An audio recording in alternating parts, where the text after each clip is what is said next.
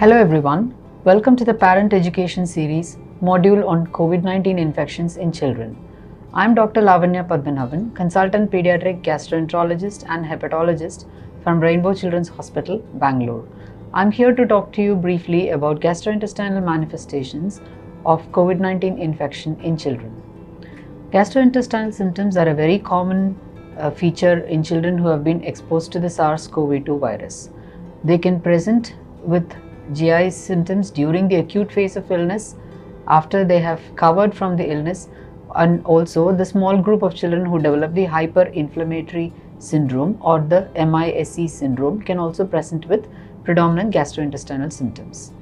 This happens because the virus directly infects the cells of the gastrointestinal tract, and viral shedding has been noted in the stools, and also virus particles have been found in the tissues from the stomach and the intestines. Now, whether the viral shedding in the stool, which is much more prolonged than viral shedding from the respiratory mucosa, can lead to infection, what is called as the fecal-oral transmission, is still a question of debate. However, we should all ensure good hand hygiene always. Now, coming to the symptoms during the acute phase of infection, at least 10 to 25% of children present only with gastrointestinal symptoms without cough or cold, and the predominant symptom is diarrhea, the other common symptoms being nausea, vomiting, abdominal pain and fever. Children who have recovered from the illness can also present with prolonged symptoms like chronic abdominal pain and chronic constipation. Sometimes they present acutely unwell with very severe abdominal pain, and diagnoses such as acute appendicitis or acute ileitis, which means inflammation of the intestine, and acute pancreatitis have been made.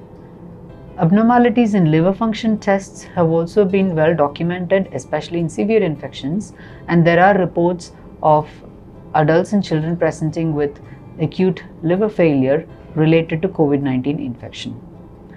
A small proportion of children who develop the hyperinflammatory syndrome after recovery from the acute infection can also have GI manifestations predominantly, and this again would be the similar symptoms of abdominal pain, diarrhea, vomiting with fever. In a study published in the United Kingdom, they have documented that 94% of children who presented with MISC had predominant GI symptoms, and it was a spectrum of symptoms and signs. These children need to be carefully evaluated and monitored after recovery also, as most of these signs and symptoms will recover during follow-up. It will completely resolve, but a small percentage can continue to have chronic symptoms or abnormal lab tests, which will need further evaluation. Children who have chronic gastrointestinal conditions like inflammatory bowel disease, or kids who have got liver disorders like autoimmune liver disease, and children who have received liver transplant for various indications should continue their long-term medication. Abruptly stopping medications because of fear of contracting a COVID-19 infection would be much more detrimental, and hence any such queries should be discussed with the pediatric gastroenterologist immediately, and advice regarding medication should be followed. So my take-home messages here would be: gastrointestinal symptoms are very common in COVID-19 infection in children, both in the acute and after recovery phase, but not all gastrointestinal symptoms are always due to COVID-19 infection. Hence, any symptom or sign that is persisting even after the child has recovered from the acute infection needs a thorough evaluation.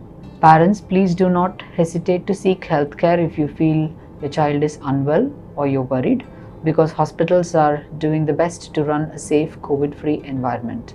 Hence, please do not hesitate to attend for your appointments or lab tests as needed. And then last and most important thing, children who are on long-term medications for chronic conditions, please do not stop them without taking advice from your pediatric gastroenterologist. Thank you.